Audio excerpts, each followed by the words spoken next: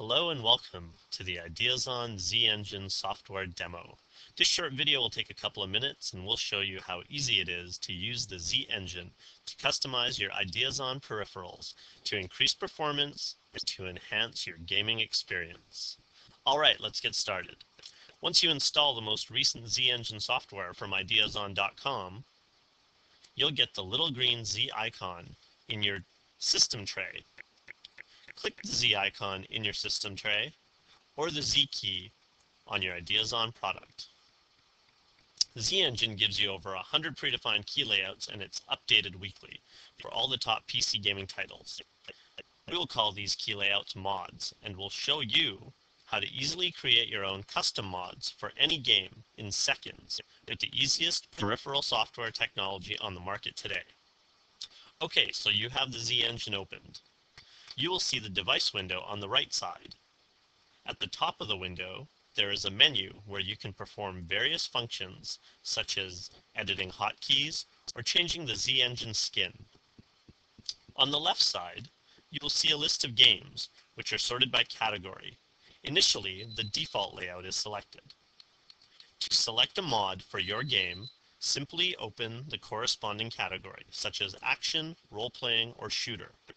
Find your game and double-click the appropriate mod. In this example, we're going to select the Call of Duty 2 mod from the shooter category. In the device window, you will notice the layout changes to match the selected game. Now, when you run the game, the mod will become active and the enabled light on your Ideas On device will turn on. Looks pretty good, but let's say you want to customize it even further. No problem.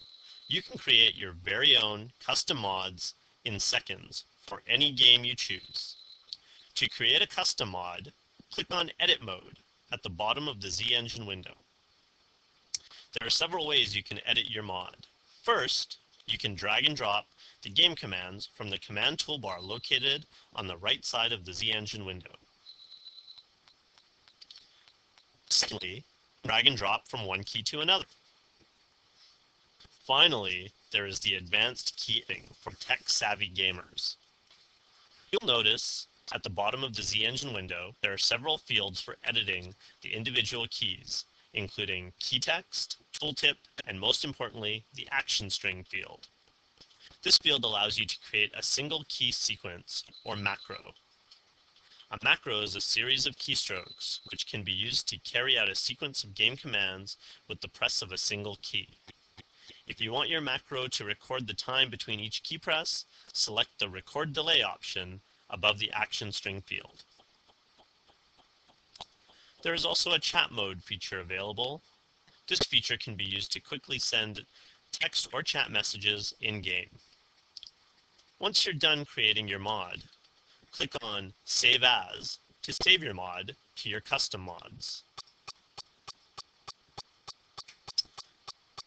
By the way, if your game is not listed in the Ideas On mods, you can use the default layout and start from scratch for any PC gaming title not listed.